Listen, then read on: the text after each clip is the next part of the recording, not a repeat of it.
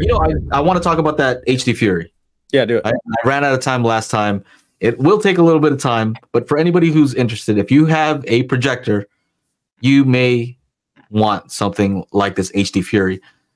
You'd probably need something like Zedu or I am testing out the what is this thing called? The Dune HD 8K Max. And so here's the thing. If you have a TV that has Dolby Vision, right, you might not be interested in this whole topic. But if you have a projector, the thing is about projectors is that they are limited in their max nit capability, right? They're not reaching 1,000 nits, right? You're lucky if they reach like maybe like 300 or something like that. And so you're not getting like the maximum brightness out of them. And the problem is a lot of times with HDR content or Dolby Vision content, basically sometimes the highlights are blown out. You know, it depends on whether you have a projector with dynamic tone mapping, right? And usually projectors that are higher end have that. But if you have like an Epson, you know, 50/50, something like that, 50/40, I don't remember. I don't have any Epsons. I just have some BenQ HT4550s. I have an ultra short throw from them, and they don't have any dynamic tone mapping, right? And what I found out was when testing the Zedu UHD 8000, that had this mode where you could set a custom EDID, and what that does is it tells the player what your TV is capable of. If your TV is Dolby Vision capable, you know, what can it do? What's the max nit? It doesn't have to be true. It just tells it. It tells, yeah. So it tells the player what it is capable of, right? What this HDFury can do. So HDFury sent me the Arcana 2. I just told them what was going on. They're like, yeah, we'll send you that if you want to test it out. Let people know about it. I said, all right, I'll do that. And so that's what I'm doing. So they sent me this Arcana 2. I plugged it in to my BenQ HT4550, which does not have Dolby Vision support. But the Arcana 2, what it does is it tricks the player into thinking that whatever's connected on the other end is Dolby Vision capable, right? So that's one aspect of it. The other thing is you can set the max nit capability of your projector or TV, right?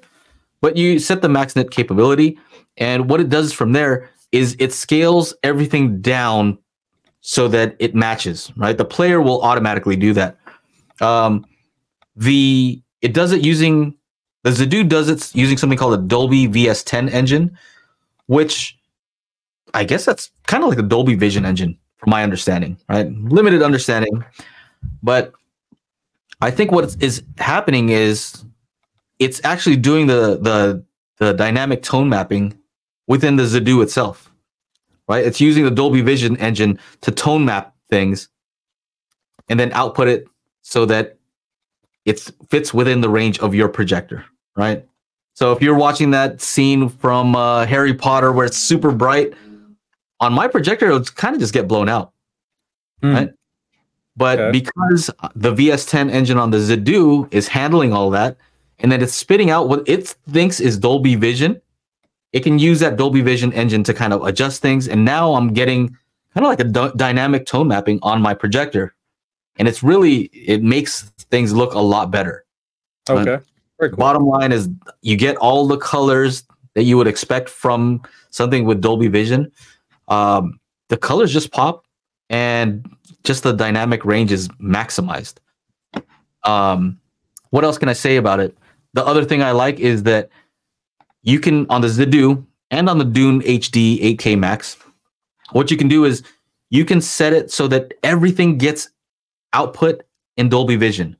So SDR content, it'll output it in Dolby Vision. So what that does is, let me back up real quick. If you're playing 1000 nit content, it'll scale it down so it fits within 400 nits that your projector can have. So you'll be able to see the entire range, right? It's just compressed. You know what I mean? Right. It's compressed, so you won't. It's just not expanded, right? SDR content is 100 nits, right? And what it can do from there is it can expand it. And this is all stuff that I'm learning from Phil Jones at Projector Reviews. He's the expert. I'm kind of just repeating what he has told me. I should probably have him on to kind of explain this better. But he's saying that SDR content's 100 nits. And by using the VS10 Dolby Vision engine, it can expand that out to the max 400 nits. So now stuff that is typically only 100 is brighter, right? And that's pleasing when you're watching a brighter image, right? It's pleasing. I'm not saying it's more accurate, but I've tested it with some of my content where I know how I look, right? I can look at my skin tone. I know how my videos look on my calibrated monitor. And when I look at it from SDR converted to Dolby Vision on my projector, it still looks accurate, right? And so I think that that's pretty cool. It'll also take HDR and HDR plus, and I've tested it using the Spears and Munsell disc.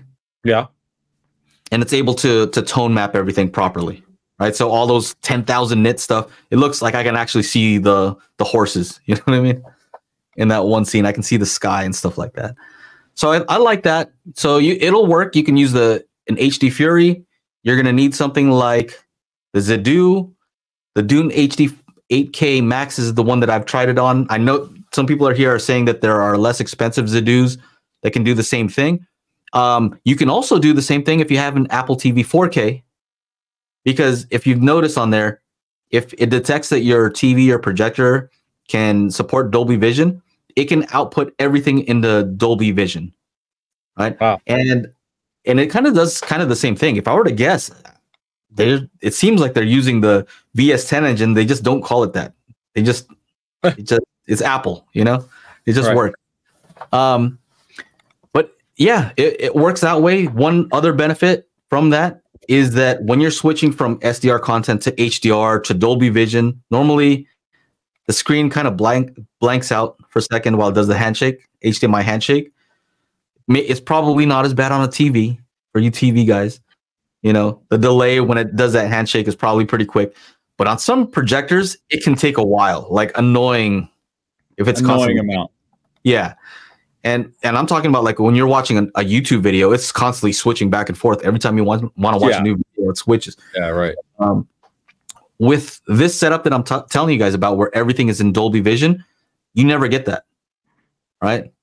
You never get that blackout screen unless you have that frame rate where it adjusts to the frame rate. That will always require a handshake. But yeah, that's one of the benefits of using this. I just wanted to tell people about it. The folks at AVS are probably laughing. They're like, this guy's talking about something we've been doing for the longest time. But it's the first time I've tried it. And I feel like, the people who are using, what are those expensive boxes for like projectors that they use? Like VR,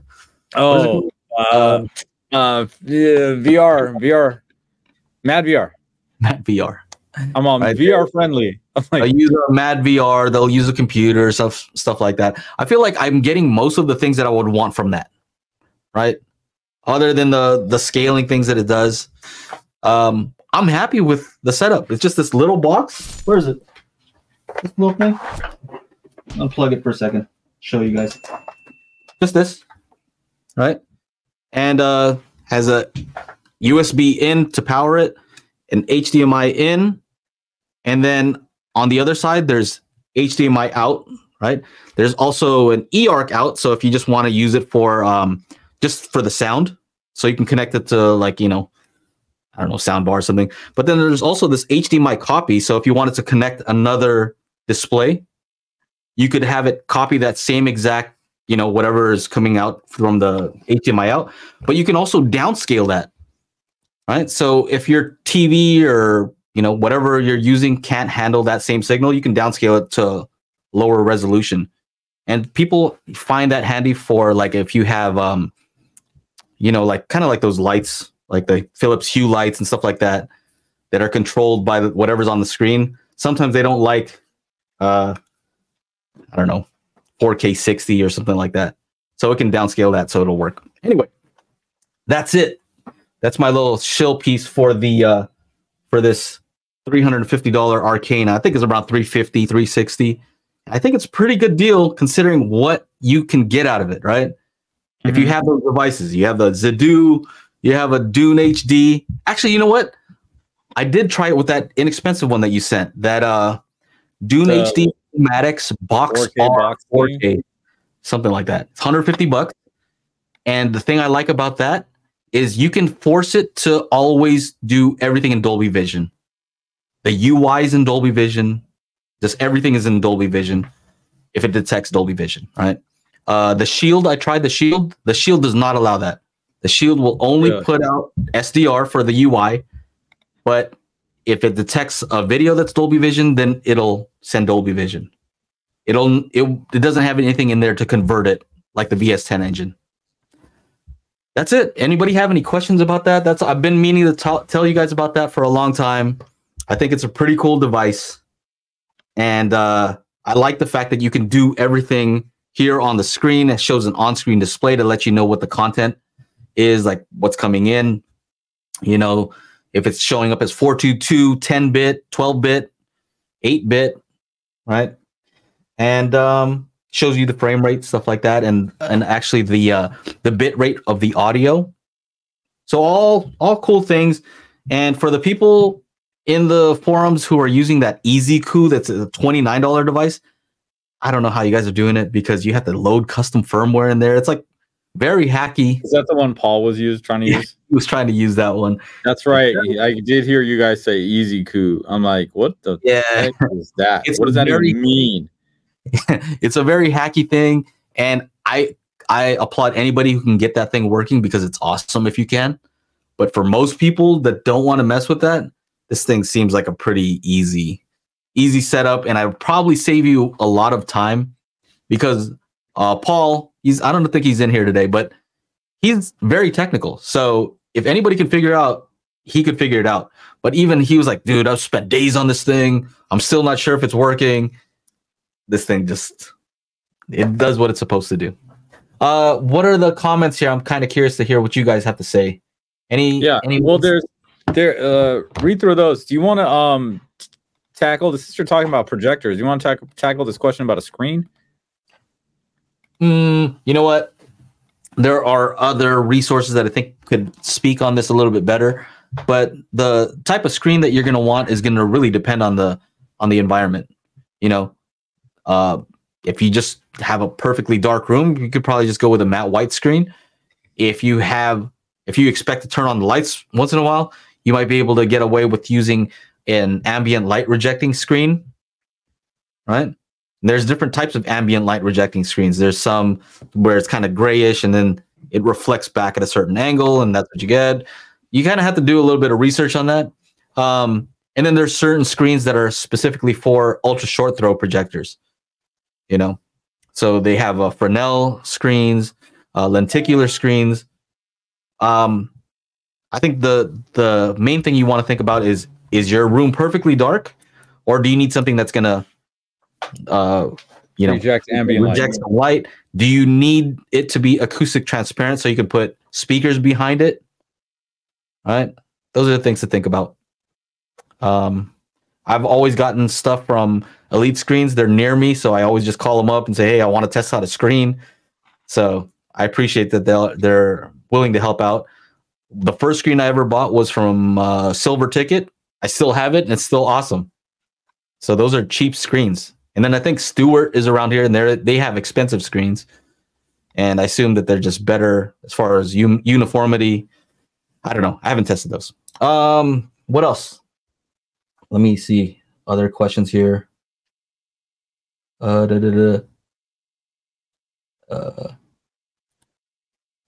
says you can use NVIDIA Shield Pro with HDFury Vroom. The Vroom is their higher end one. I think you can do more customization on there. You want? I thought he was just saying like Vroom, you're gonna get going. Yeah, that's the model number for something. The higher end version of this one. And if Tim splits this up, make sure to leave a link for daily HiFi for our Amazon for this. You can buy it on Amazon. I think it's a little bit more expensive from Amazon than their website, but you get it faster, I assume. and you can return it easily if you have an issue. Yeah, the Room is the more advanced one. Step up from this one and more customization if you really wanted to get crazy. I believe they have a web interface instead of using this like push button thing to go through the menu. Now, if you can't catch the show, we do have an audio version at anchor.fm/dailyhifi. So make sure to go on over there if you like to listen to the show.